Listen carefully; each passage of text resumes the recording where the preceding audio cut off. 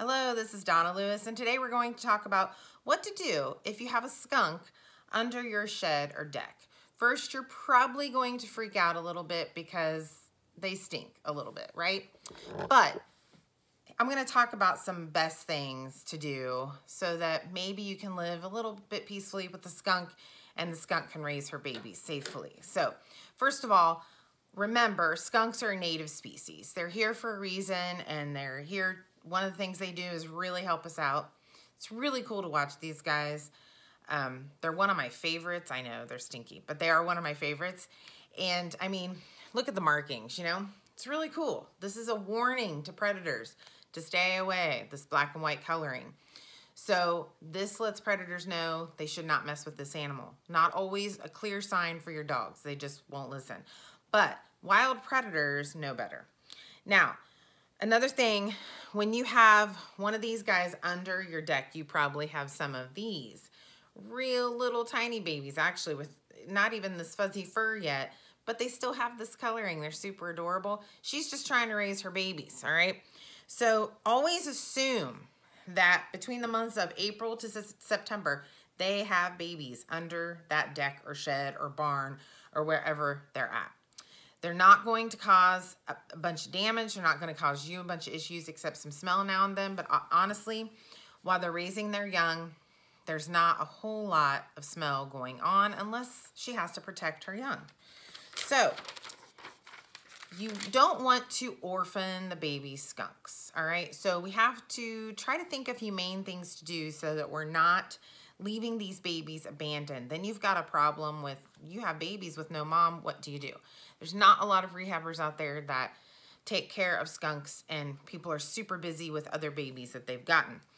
Now, the mother skunk will move her babies to a new den site if she's frightened. So there are ways to get her to move if you absolutely think you need to do that. Those babies will leave by the end of summer, or about 10 weeks, okay? So the best thing to do is to not trap them, okay? And to move and not move them, because you're probably moving them away from babies, and then you have abandoned babies like this with no mom, all right? So we don't want to do that. Let's be humane. So we want to use humane harassment, okay? Humane harassment to get mom to move.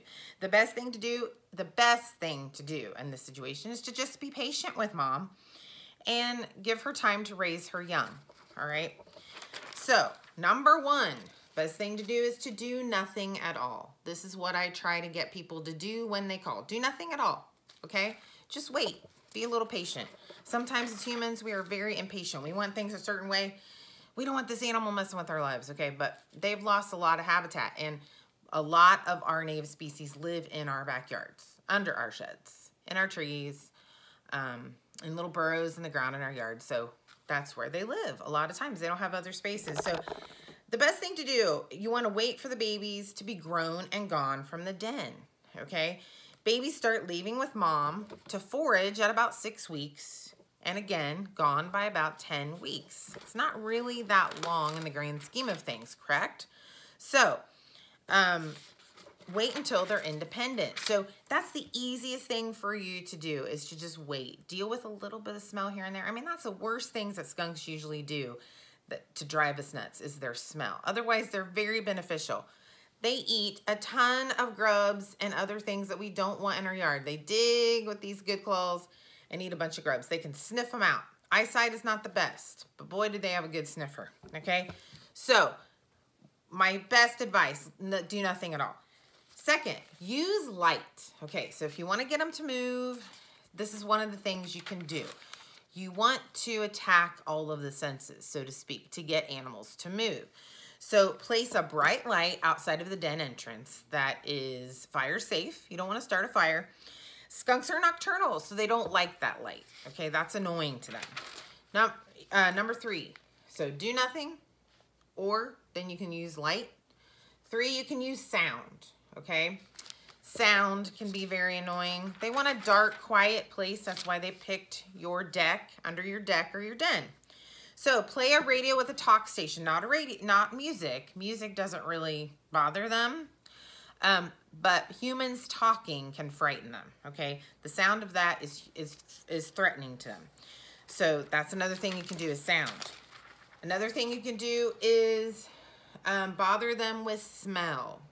You're like, they bother me with their smell. I know, but they don't like certain smells. So if you soak some rags in some cider vinegar or ammonia, rags or paper towels, put it in a Ziploc bag, poke some holes in that bag so they can smell it, and hang it near the entrance. You can also use dirty cat litter. If you have a cat, you have plenty of that, right? They don't like those smells, okay? It makes them uncomfortable. So this takes patience and persistence. Again, you have to tackle the senses. So you're gonna use that light, sound, and smell if you want to harass them to get them to move. Keep all of that going for at least 3 days and nights. Then to see if the skunk has left, you're going to get some balled up newspaper, put in that den entrance, and leave it for 3 days and nights, okay? If that paper is still in place, Mom has probably moved her skunks, okay? If not, you could try again, or again, decide to leave them alone if you could do that. Then if they're gone, you can temporarily patch the hole with a 1/4 inch wire mesh. Now, there's some other great ideas you can get out on some websites. You want to make sure they're websites you should be listening to. You know, check a couple websites. But to humanely get skunks to move and other wildlife to move, you can go to TorontoWildlifeCenter.com. I use that for a lot of great information when I just want to make sure that I'm correct or check myself. I go to the Humane Society, Toronto Wildlife Center, some other reputable sites to check myself out to see if I'm right.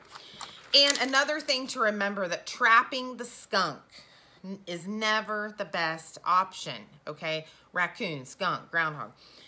The babies will be abandoned, which is super sad, especially to somebody like me. And to most of us it is. And if you have that spot vacated, you kill the animal, which I highly against, or you trap it, you're just making a space for another animal that can move in that might cause you more issues. So something to remember. So just, you know, leave the skunk alone, harass it a bit with some humane methods, and hopefully you can get that animal to move. But trapping is never my recommendation. Now, if you have any questions, you can email me at dlewis@clarkcountyparks.org. You can also get on some other great websites for some great advice. So thank you so much. I appreciate your time. See you next time. Bye-bye.